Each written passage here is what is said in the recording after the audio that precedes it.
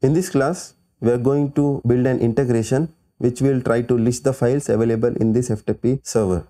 So let's begin. Let's create an integration first. Click on the create and select app driven integration.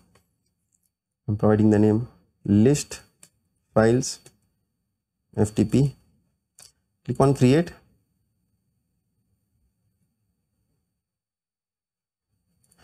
I'm exposing this over REST protocol. Provide the name, click on next. Give some endpoint. This is of type post. I will send the request in this integration request body while at the time of invocation. Click on next, but I don't want the response back from the integration. So click on next. In the JSON request, I'm placing the sample.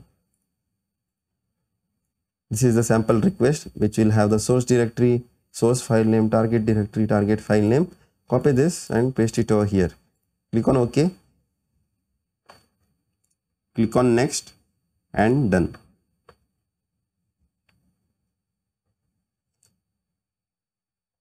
I will change the layout to horizontal.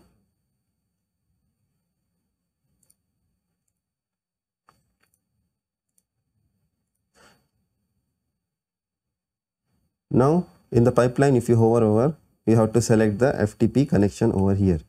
That is OIC SFTP. This is the connection which I have created. Here I will name this as list files. Click on next. I have to select the operation from the drop down, that is list file. Input as of now, I will give some dummy. This I will anyhow overwrite from the mapper.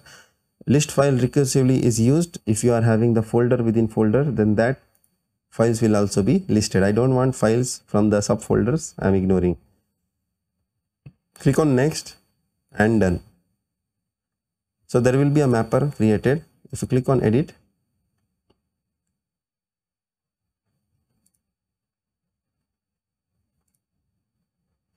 here we can map the details, like what is the file pattern and the directory. Directory, I am mapping the source directory from the request, and in the pattern I will give star. I want all the files to be listed.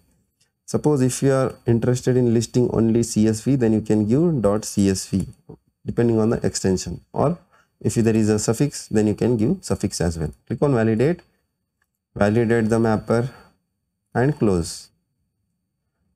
Now I will add the tracking variable to this and activate the integration. Save and close.